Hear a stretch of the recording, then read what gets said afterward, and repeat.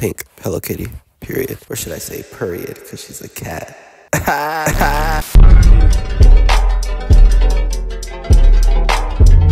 First thing you're gonna do is import your footage or clip, so press Ctrl-I. Also guys, I low-key have a little cold, so if I sound different, I'm sorry. After we do this, what we're gonna do, zoom this one in. We're gonna press S, just zoom it in. Pre-compose both of these separately, so boom, pre-compose. Move all attributes into new composition. Do the same thing for the other one, pre-compose. Then we're gonna take this top one and we're gonna mask it out to match with the bottom one. So click the eyeball tool and then kind of just like go over this part so then they match. And then once you turn this back on, it should match. And yeah, you can pre-compose it again if you want. We're gonna turn on proportional grid, make sure rectangle tool is on. You're gonna take this first one and you're gonna duplicate it twice. So then there's 3 in total. Now what we're gonna do is take this first one and then we're just gonna like split it in half. And basically these should you should split it in the middle. And then you're gonna take the second one, split it in the same area. So start from there and then go towards the end. And then you're gonna take the last one and then you're just gonna move it like that until it's completed. Once you turn off this split. After you do this, we're gonna color code this actually. So hold shift, click the top one or vice versa, click that and then change it to whatever color. Pink Hello Kitty, period. Or should I say period, because she's a cat. Duplicate this 2 times, so it's 3 in total again. So 1, 2, 3, delete 1. Eyeball tool this off. We don't see that anymore. And then we're gonna focus on this picture and do the same thing.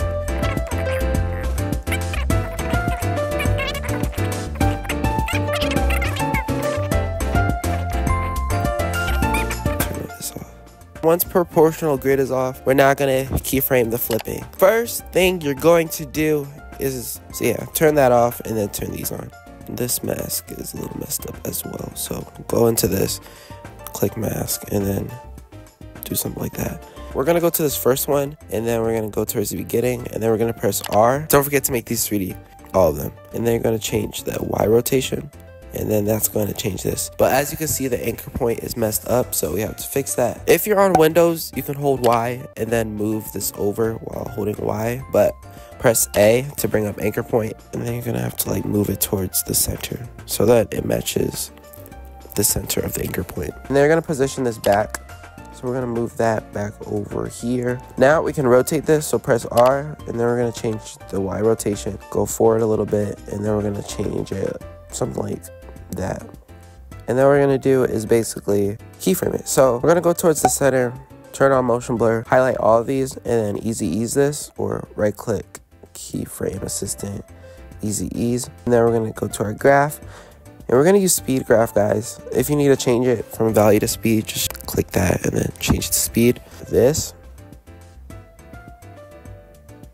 And then once you play it back, it should flip. And then you can make this graph tighter if you want it to go faster. Go towards our bottom clip, and then you're gonna do the same thing basically. You could actually turn this first one on. So basically we have to flip it along with the other ones. You're gonna disable the first one, so then it hides it. Then you're gonna press R, and then you're gonna press the Y rotation again. And then this one you're gonna move forward. And basically, if you press U, you bring up your keyframes, and you can see these. You're just gonna align it with this one right here. I hope this makes sense, guys. And then flip this one 90 degrees. All right. So after you do that, you're going to do your graph again, and then basically you're going to match it with the other one. So press Y, and then turn this one back on, and then you see the point where it flips the fastest. You're going to align it with that, guys. So turn on motion blur.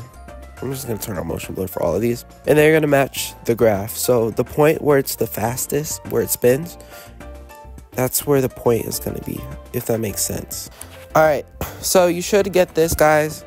It looks a little weird. I did the hard way, but basically I'm going to show you how to do it the simple way. So basically, as you can see, it flips, but before it flips, we're going to cut each clip, and then we're going to delete the one after and then the one before, or vice versa. It sounds very confusing, but it's way easier than how I explained it. So yeah, sorry guys.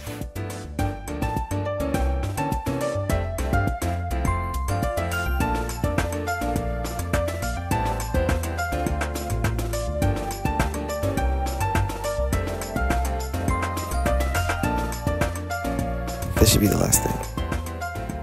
Yes! Okay, guys, so boom, first you're gonna make a new null layer. Boop, new null object. You have to connect all of these to the null. Sorry, guys. So connect these to the null, and then make sure the null's 3D. It's gonna link to the other thing. We're just gonna like press S, do a keyframe, press R, keyframe all of these, and then press U. And then we're gonna go to the beginning, and then we could do like a little zoom in thing. So I'm gonna change the rotation like that. Put this to 0, and then it's kind of like come in like that. You could delete these unwanted keyframes actually. Do our little keyframe and select all of these. You're gonna have to drag it like that and then do something like that. All right, and then we're gonna make another null layer, and then you're gonna make it 3D and connect it just like the other one.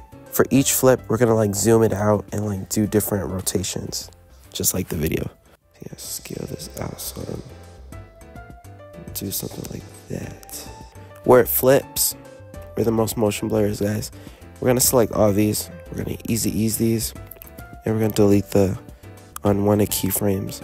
And then we're actually gonna do something like this. We're gonna match it up where the motion blur is, guys. And this should be like this. So yeah, this part is a little time consuming, so I'm gonna do a time lapse. But yeah, I hope you get the gist, and I'll be back.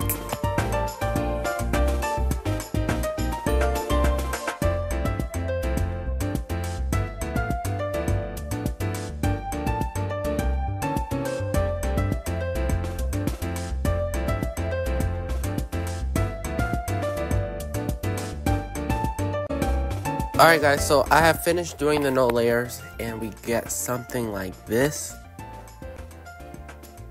Now all I need to do is add extra effects. Before you pre-compose it, we need to add a light. So layer, new, and then light. And then you could do point or parallel or spot.